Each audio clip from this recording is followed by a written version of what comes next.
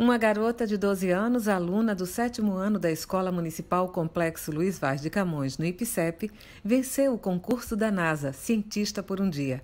Durante reunião virtual da Câmara do Recife, a vereadora Ana Lúcia celebrou a vitória da estudante Isadora Vasconcelos Monteiro Costa.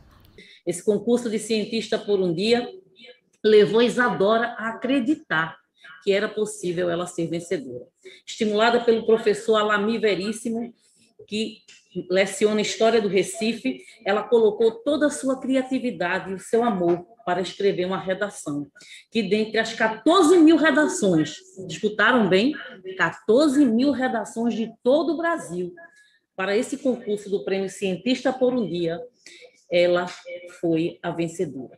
Essa estudante mostra para nós que é possível, sim, desenvolver projetos e trabalhos na escola pública que deem visibilidade em todo o Brasil e, por que não dizer, no mundo. Parabéns a todos que fazem a Escola Municipal Luiz de Camões, parabéns ao professor Alami Veríssimo, parabéns à mãe de Isadora, Líria, que é próxima da educação, e parabéns a Isadora. Isadora, você é o futuro, mas é, antes de tudo, presente hoje nas escolas públicas do Recife. Por mais Isadoras.